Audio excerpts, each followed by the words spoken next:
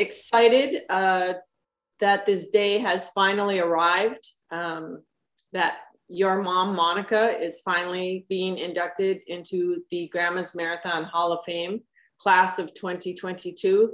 I can think of no one more deserving of this induction. Things that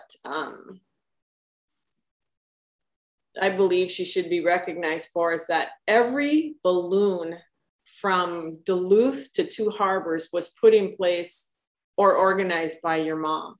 Starting with, again, the pennants, getting the mile markers ready, the arches at the start of the full, the half, the 5K, the expo, the Michelinas all-you-can-eat spaghetti dinner, the medical tents, the runner recovery area.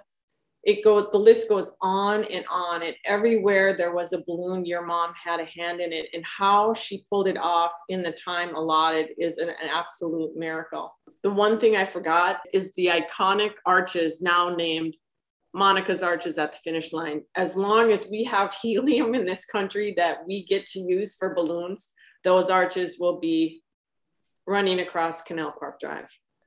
I don't think, even with us being through all of the decorating and all of that, until you do it yourself, you don't realize how much work that she did.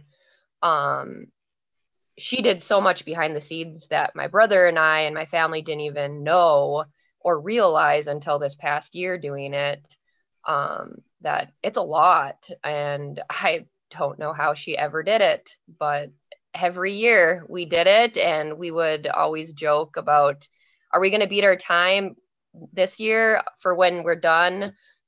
Because every year when we were done, it was kind of a tradition that we would go to Perkins and eat breakfast in the morning. So we would always be the first ones at Perkins eating breakfast and then going to sleep while everyone else is enjoying the celebrations. I just want to say I appreciate it a lot.